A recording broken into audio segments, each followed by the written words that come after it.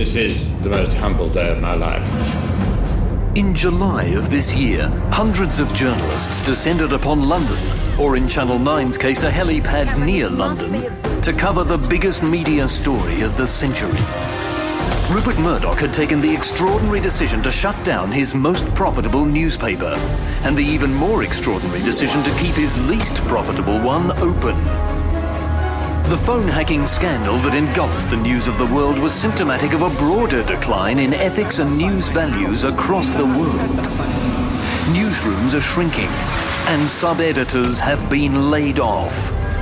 Reporters now have to file more stories more often in a world where the content of Zoo Weekly and news.com.au is barely distinguishable. A world where, despite their appearance, print journos are now making videos. And where media proprietors who on their deathbeds once uttered Rosebud now just utter the words Pippa Middleton's arse. Welcome to the Hamster Wheel.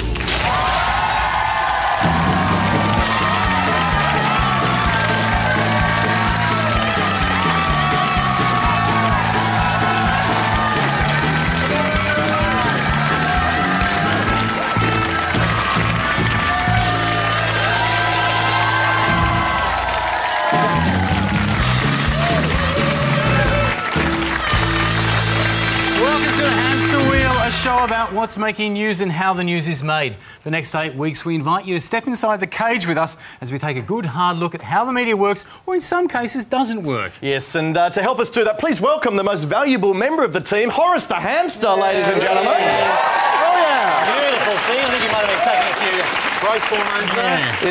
It's the weirdest studio desk since Alan Jones presented Alan Jones Live from behind a parrot. Or indeed Andrew Hansen presented Strictly Speaking from behind a turkey. So it's probably best to think of this show as a kind of low-rent alternative version of the government's media inquiry. Not that anyone thinks we need an inquiry. What's wrong with the media? Good question, Ron Wilson. Here's one answer. Also today, more dachshunds than you can handle. Thousands of competitive sausage dog owners put their dressed-up pooches on show. Good story, but let's put aside these fluffy colour pieces about dogs and move on to the big political story of the week. Our Prime Minister is celebrating her 50th birthday with the gift of a puppy. A puppy and jewellery. Still young enough for some puppy love. There's speculation about the name. Speculation. But look, I mean, reaching the Big 5-0 is a very important milestone in anyone's life, and was the perfect chance for the PM to reflect on everything she's achieved over the years, you know, back in her 40s, her 30s, and even all the way back to her 20s. It seems like just yesterday. Also in politics this week, the big stink continues over Channel 9's attack on the pokey machine legislation during one of its rugby league broadcasts. Yeah, and look, I'm totally with Andrew Wilkie on this one. I mean, I think 9 crossed the line. First, commentators reading blatant live ads, and then the video referee got in the action. Did you see this? During the grand final on Sunday, check this out. This has got to be tried. Shameless. Absolutely shameless. They have no morals.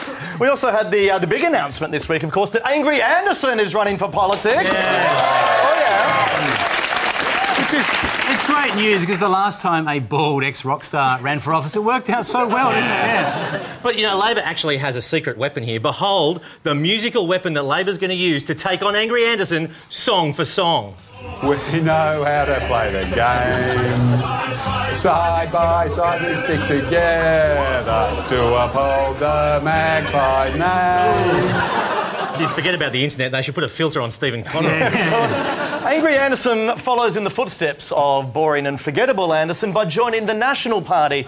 And when it comes to politicians, I think Angry talks a lot of sense. But none of us are politicians, thank goodness.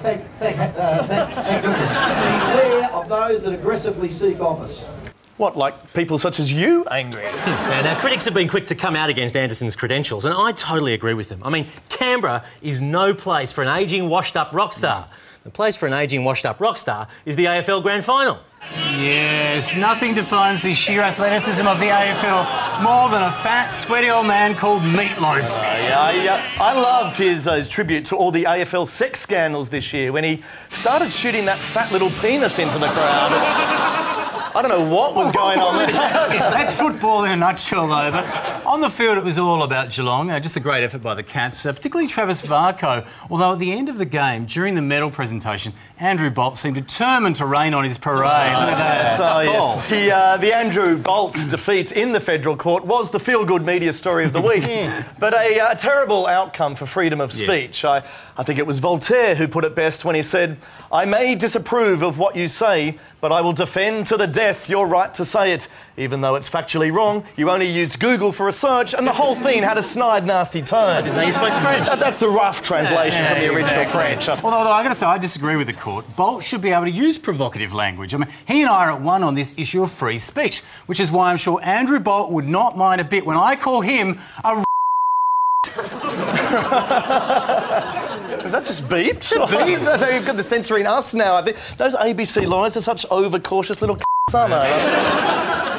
Now, the main reason that the Bolt lost the case was that he made so many factual errors, as Bolt himself admitted in these 4 words of his 1,500-word post-defeat article.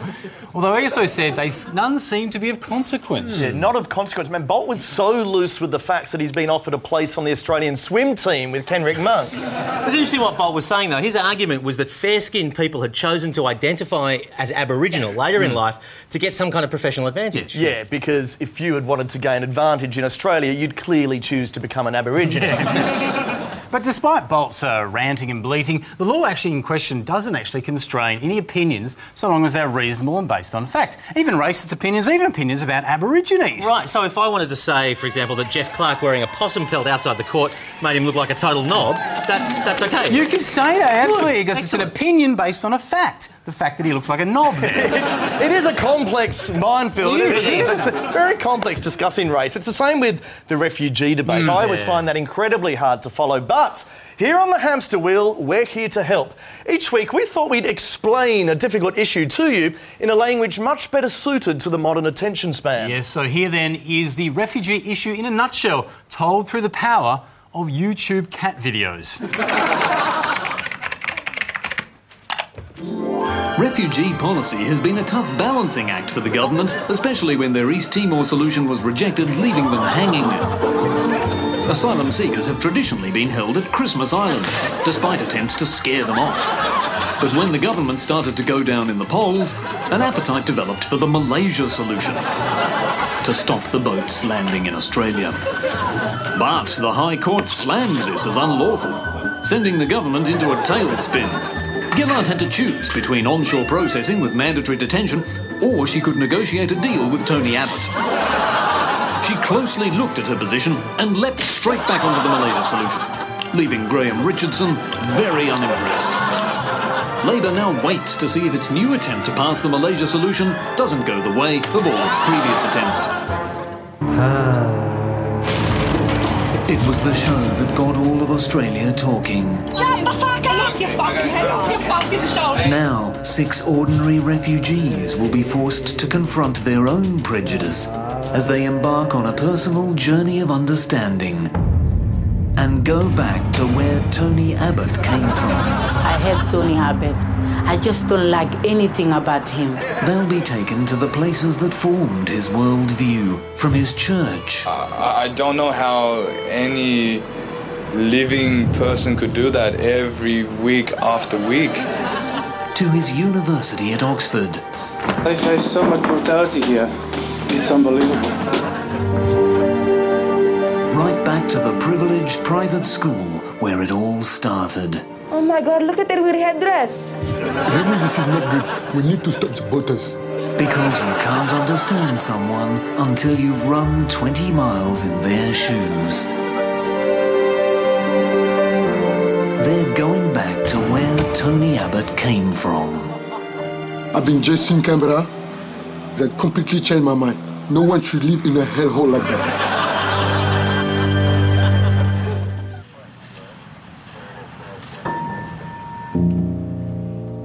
There was this story about a young missing girl, presumed dead, although we couldn't be sure. And the editor, he asked me to do what I could, you know, to go the extra yard. Now, I have hacked phones before. But this, for me, this was totally different. I tried to hack her voicemail. But I was with fucking Vodafone. The network was down. I had no service. It was total bollocks. Vodafone, proudly doing our bit to stop phone hacking in Britain.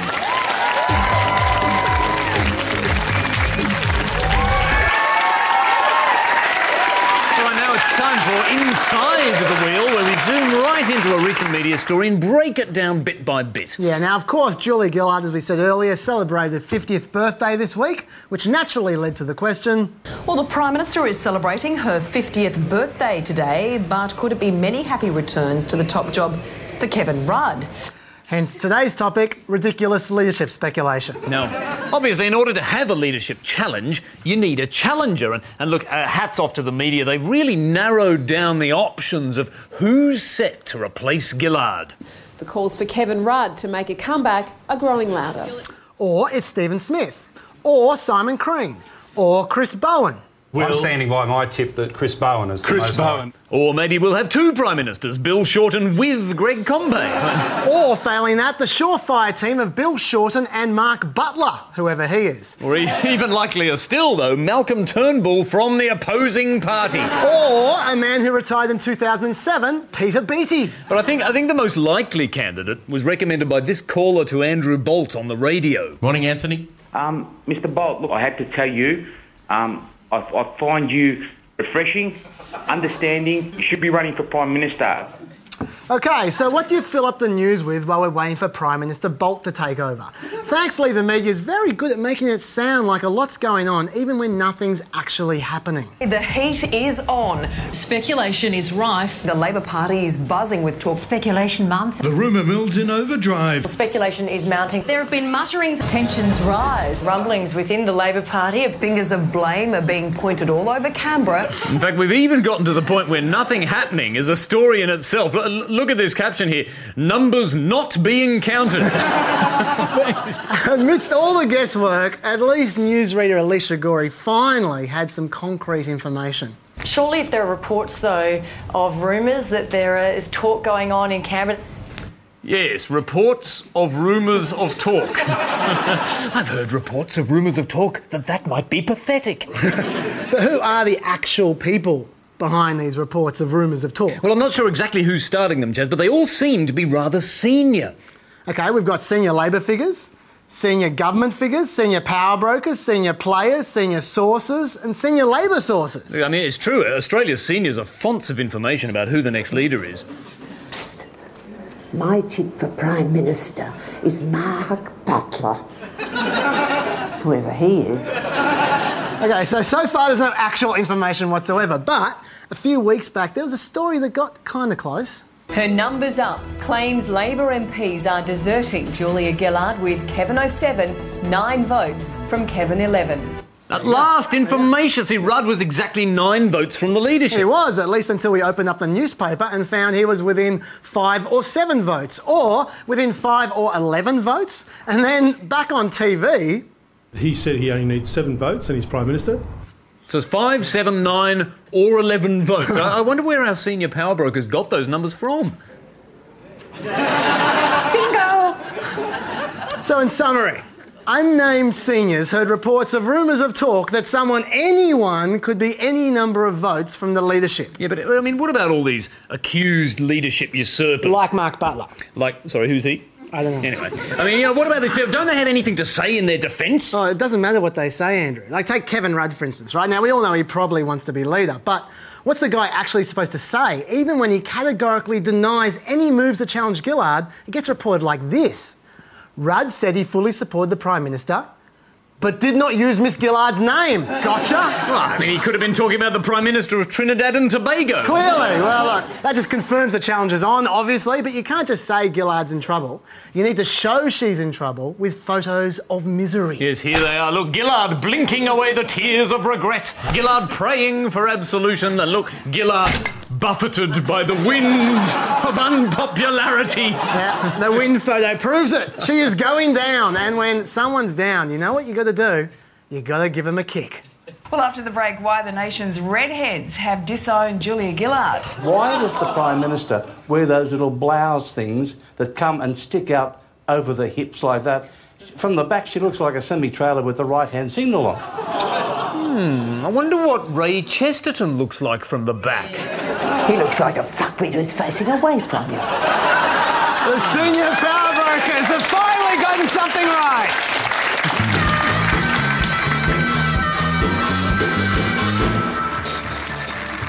This week on Q&A, join our panel of guests answering your questions on a wide range of topics, from the carbon tax. If everyone is compensated for the carbon tax, where is the incentive to change behaviours? To the carbon tax. Is the proposal for a carbon tax coming from the real Julia? With a surprise question from the floor on a topic that no one will see coming. My partner and I have been living in a homosexual relationship for the past 14 years. We share a house and a love equal to that of any other person. So can the Prime Minister please tell me, why can't we have a carbon tax? That's Q&A, the live and interactive forum where you get to ask the question. A carbon tax. The same question. Week after week after week. Carbon tax.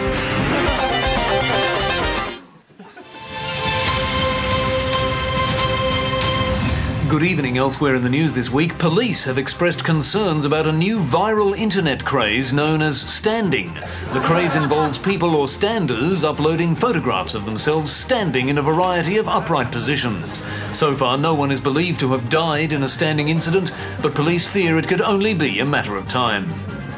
9 people have died in Spain's annual Running of the Serial Killers. Brave tourists flock to Spain once a year to see if they can outrun the country's most notorious psychopaths, but not without a few spills and upsets along the way. And a birthday blooper for Hollywood veteran Clint Eastwood. Friends and colleagues had organised a skywriter to spell Happy Birthday Clint over Los Angeles. But unfortunately, due to strong winds, the words took on an unsavoury shape. That's the news in brief for this week. They say if you have an infinite number of monkeys, you can write the complete works of Shakespeare. If you have one monkey, you can write a sequel to The Hangover. But to create a news story, you need a call centre full of people conducting a survey. That way you and your PR firm can... create newsworthy statistics.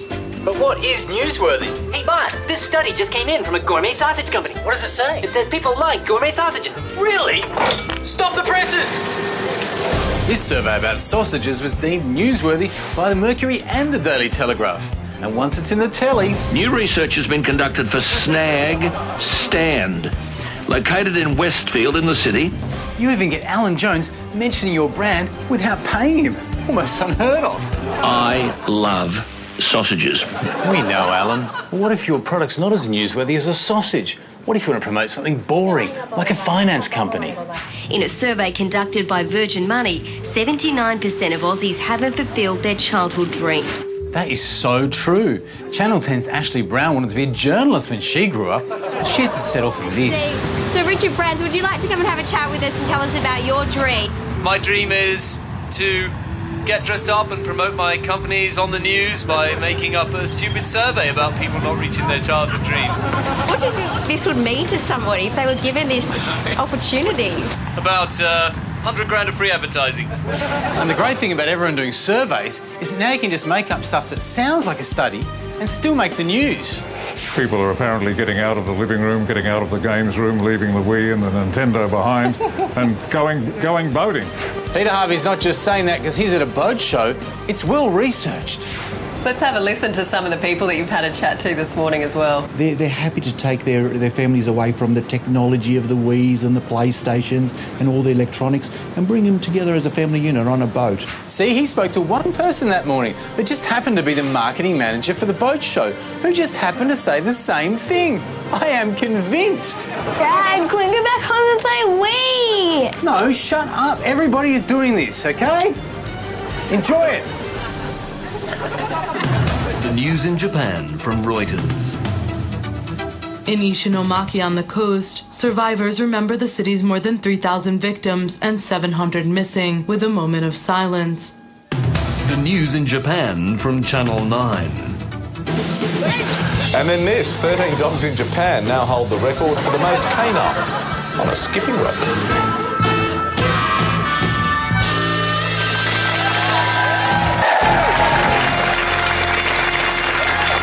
Yes, welcome to the Shemries, the media industry's most prestigious awards for excellence and integrity in online journalism. Each week we're going to be looking at a different aspect of online news sites, and in our final show we'll be awarding the Golden Shembury. Ooh, thank you, Horace. There we go. We'll be awarding that to the news site that's done the most to set the standard for what online journalism has become. And with the footy finals just behind us, the online world had a field day in the lead up to the big games. In fact, on the day of the Brownlow medal, the Herald Sun had not one, not two, but 33 items about it on their homepage, including, strangely enough, Brownlow pretty boring, actually. But by contrast, the Telegraph showed us that the people of Sydney have a slightly different interest. What, the rugby league? Not quite. In fact, the most read story all weekend was nude calendars, nipples are out. Sydney people are so classy. Nipples are out now. That is classic clickbait if ever I saw it. But sadly, for any jizzed up men who pounced on the link hoping to see some nipple action, this is what they would have seen. Some kind of New Zealand tourism campaign ad. Don't worry, Chris, their jizz didn't go to waste, because that article in the Telegraph also led to another 9 whole galleries of nudie calendars, which leads us very nicely to our first category in the Shembury Awards, the online news item which links to the pissiest or most pointless photo gallery. A hotly contested category. Now, first runner-up goes to Adelaide Now, who thought a story about an X Factor contestant who once worked at Hooters was the perfect chance to run a photo gallery of random Hooters girls. Not just any gallery, Chris, a gallery of 81 photos capturing the full range of girls in a series of newsworthy poses. Next up, a well-deserved nod to the Telegraph for their story about how the rain was causing train delays. And in case we didn't know what a train delay looked like, bang, a 13-photo gallery capturing all the drama from inside a delayed train and outside a delayed train. It was unbelievable pictures. Our final runner-up deserves some kind of prize for possibly being the dumbest photo gallery ever. Comes from the Telegraph's confidential pages, and it's a gallery of celebrity fat faces. 100% hypothetical photoshopping, 100% pointless. We've got George Clooney with fat cheeks, Paris Hilton with fat cheeks, Kyle Sandilands with fat cheeks. Oh, no, that's not Photoshop. That is Kyle Sandilands. Are you sure? Yeah, he's a fat fuck. Oh, okay. But it does bring us to our winner tonight, a gallery which just edged out the others because it comes from a website that, frankly, should know better. Yes, the Huffington Post has a reputation for quality, which is why we were completely baffled when, for no apparent reason, they ran this gallery of random celebrities eating ice cream. Yes, Camilla Parker Bowles eating ice cream, Philip Seymour Hoffman, Jerry Seinfeld, until after a while they actually ran out of ice cream and just started showing celebrities drinking milkshakes. So the very first Shembury of 2011 goes to the Huffington Post. Woo! Our sincere congratulations.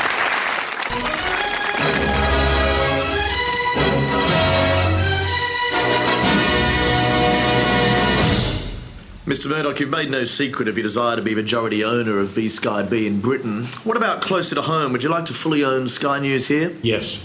Is there any limit to your ownership ambitions? Would you, for instance, like to buy Fairfax? Yes. Channel 9? Yes. Channel 7?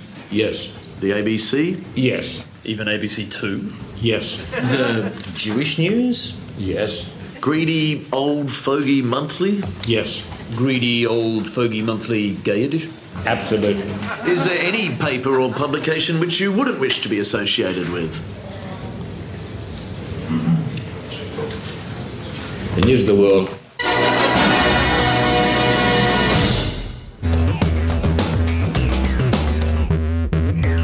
Crime! It's scary when it happens to you, but when it happens to someone else... It's awesome! That's why the news loves covering crime reports. Big guys, can you get off my porch? My wife was murdered this morning. No, but don't you realise the first rule of crime reporting is that you must stand outside the victim's house for as long as possible. See? Oh, my mistake. What better comfort for a family whose mother has just been murdered than to have a film crew stationed outside their house at 7 a.m. Well, we're joined by 7 News reporter Cameron Bogue. The mother of 3 is dead. And at 8 a.m. Now, there are no charges at this stage. And at midday. On this occasion, the weapon was a knife. And still there at 5 p.m. They believe it's simply a case of being in the wrong place at the wrong time. Unlike Cameron Bogue, who's in the wrong place every time. The second thing every crime report needs is a forced interview with a reluctant neighbour. Reluctant neighbours are good, but hassling the grieving husband is even better. Just like their privacy respected, that's all. He wanted his privacy for the morning news, but maybe the evening news will have more luck. That's all I've got to say at the moment. Bugger. Always remember, as a journalist, you're giving a voice to the people who are hiding from you behind their doors. She had nothing to say when we knocked on the door of her home, which is currently up for sale. Go away before I call the police. Yeah, I understand, but I just want to give you the opportunity to say so. Before I call the police. Yes, opportunity knocks at 2 a.m. The next... Do you mind wrapping up now? We're just giving you an opportunity. Oh, my mistake. The next rule of crime reporting is you must capture distant footage of the victim's roof. Not only is it great TV, but the soothing sound of the chopper blades will help heal their grief. No wonder more and more psychiatrists insist on treating patients underneath helicopters.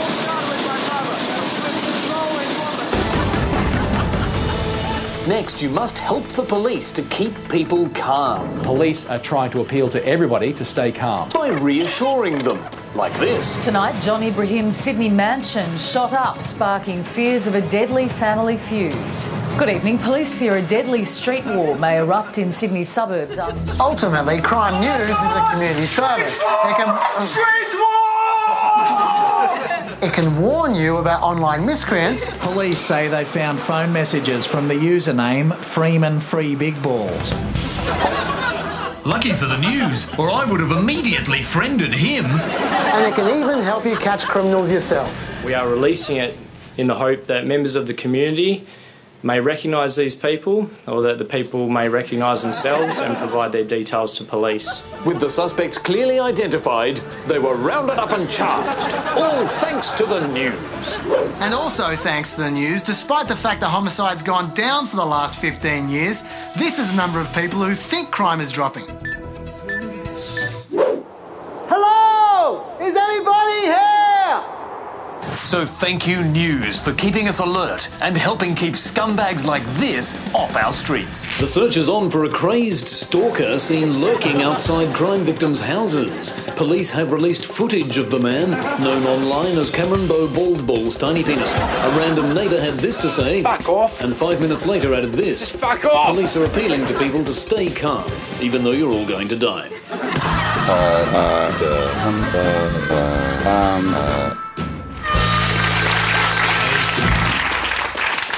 And so our first spin of the wheel comes to an end, but if you ever miss an episode, you can always catch up online at our website, which is abc.net.au/hamster wheel, where you can also take part in our weekly game, Where's Horace? It's a bit like Where's Wally. Horace the hamster is hidden in one scene of every episode of the show, so make sure you keep a close eye out for Horace next week to find out... No, not this Horace. He's smaller. To find out where he was hidden tonight, you can find the answer on our website. We'd also love your insider tip-offs or anything else you come across in the media that you think deserves the hamster treatment. So until next week, in the words of News of the World, thank you and goodbye.